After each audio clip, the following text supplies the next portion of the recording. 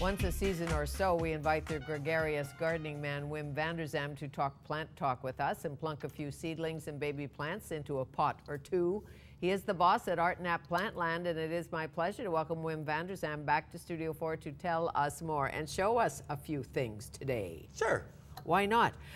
Urban gardening, hot trend, big trend. Hot trend. I mean, there's so much you can do in planters, and growers and plant producers are breeding things now for planters. So like smaller items, things that you can grow that you might love in old homes where they were larger, like lilacs. For a great example is lilacs, actually, because there's now a dwarf lilac that you can grow in a pot on your patio, or a little tree lilac in a pot. So that type of thing is happening because people want life. Yes, and we want to go back to the farm, so to speak. Some days I do go back to the farm, but maybe they'll put me back on the farm.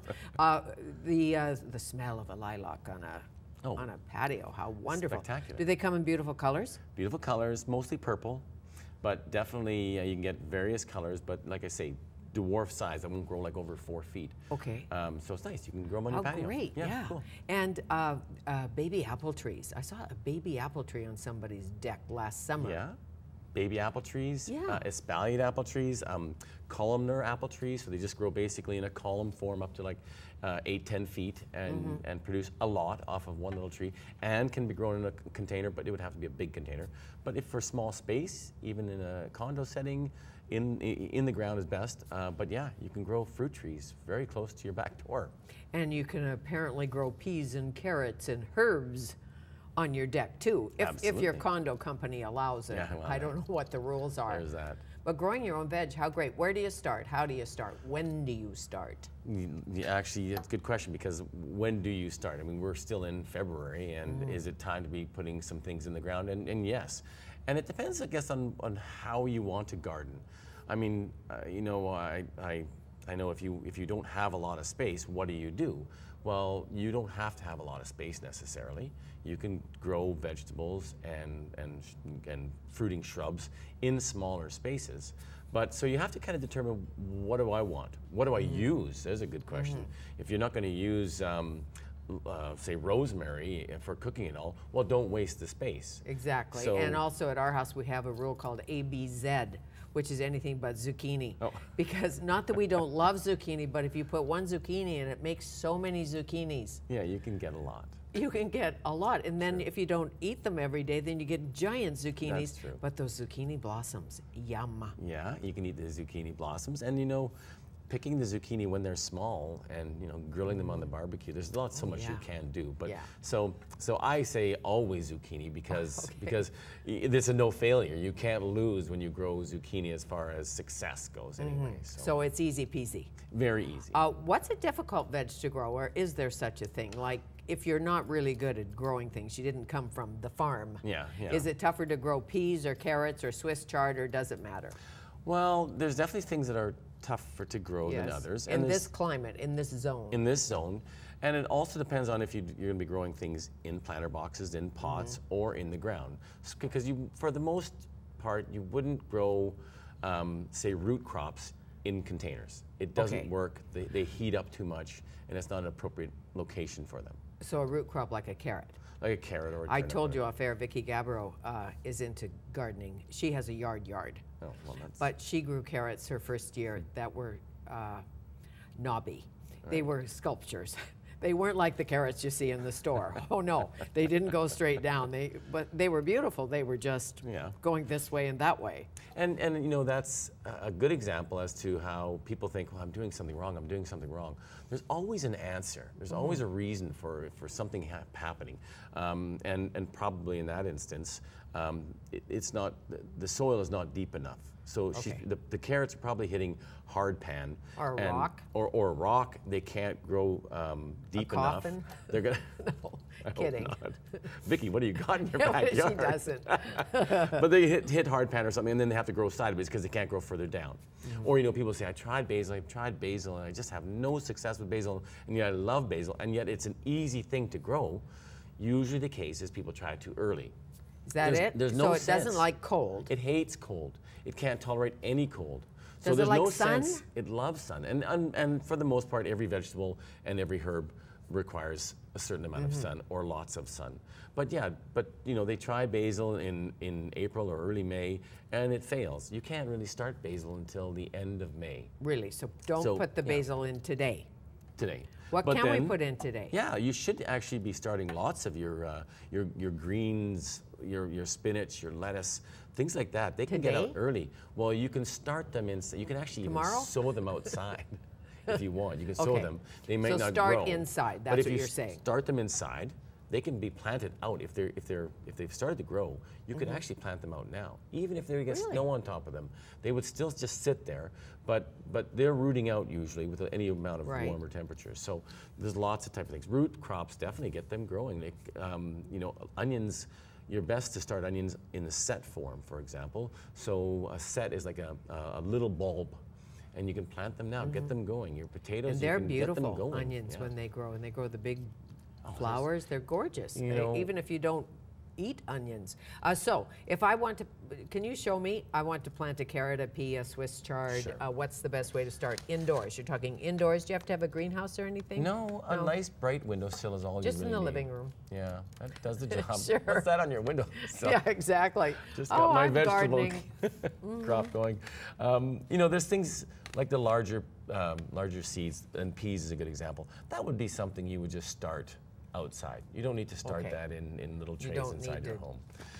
And the same probably with carrots, same idea. You would want to start them, just direct sow them in your rows outside. Okay. But something like, say, I've got, for example, for sure tomatoes. Tomatoes is something you would like to get going early because they do like warmth to get growing.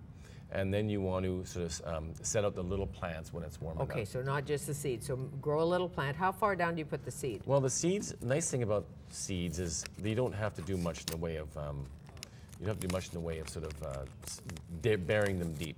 Okay. But that's sometimes the difficulty is finding a spot. I sometimes have difficulty in the show with either trying to take plants apart or that time. Well, I shouldn't bring it up. I do every time. The time you tried to split the hosta, that was a tough day for you. Yeah, that didn't work out so well. You were perspiring. I didn't like that one.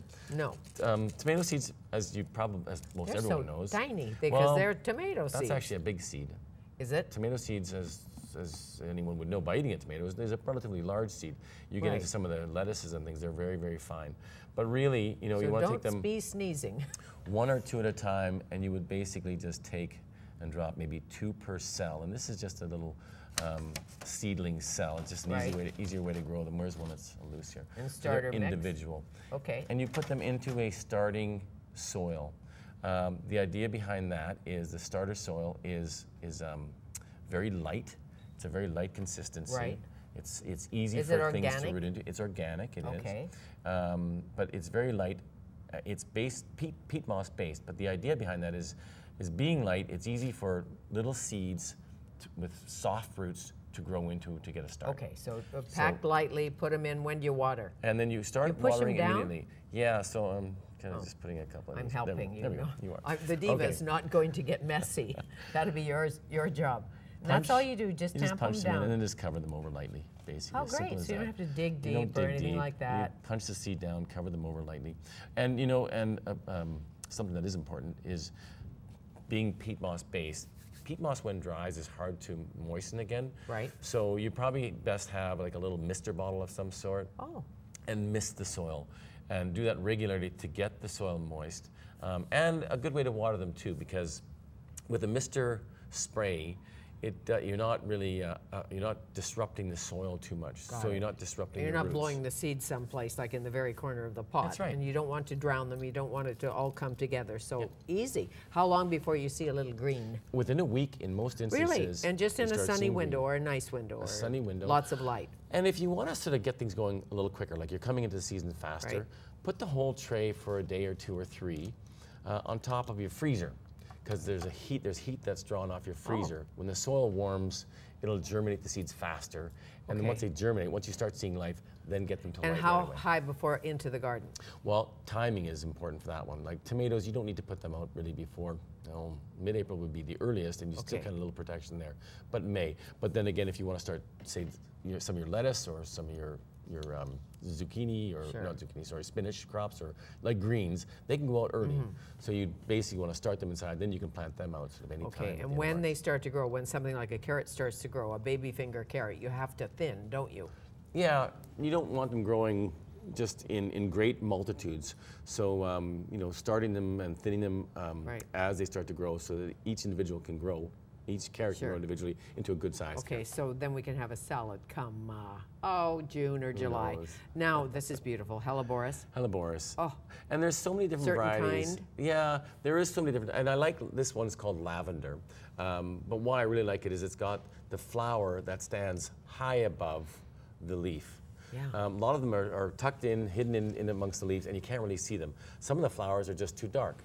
Mine's already blooming this year. Well, they start usually in January. Yeah. So, but isn't that beautiful? And Yeah. and it's high above the plant. It's a nice, soft pink color. Totally it's gorgeous. it's something that's in bloom now, which is nice. In your garden to have something I in know. bloom is quite. Well, when something spectacular. blooms in my garden, it's a good day. It's a good day. It's a Exactly. good day, especially now. And that is. Look at this guy. This is Sarcococa.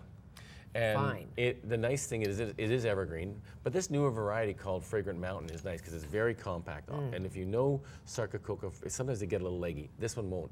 But they're white blossoms, white pinky blossoms. You can see them here, but they're so fragrant and in bloom now. So at this time of year to have something in bloom again, and with some fragrance close to your front door, or something is sometimes How something great. nice So you've to got the Sarcococa at the front door.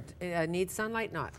part sun, part shade Okay, is fine. because it's evergreen. And what about this guy? It prefers east-facing girl. Exactly. Helleborus sounds like a girl to me. Well, it's beautiful. It has flowers, so it's got to be a girl. Okay. Oh, nice to see you Nice again. seeing you, Thank Fanny. you. Thanks for planting. All the Wim best. Vander Zalm from Art Nap. He's got two, right? Yeah, I do have two. stores. Remember, you can catch all of our conversations on YouTube or follow us on Twitter at Fanny Studio 4.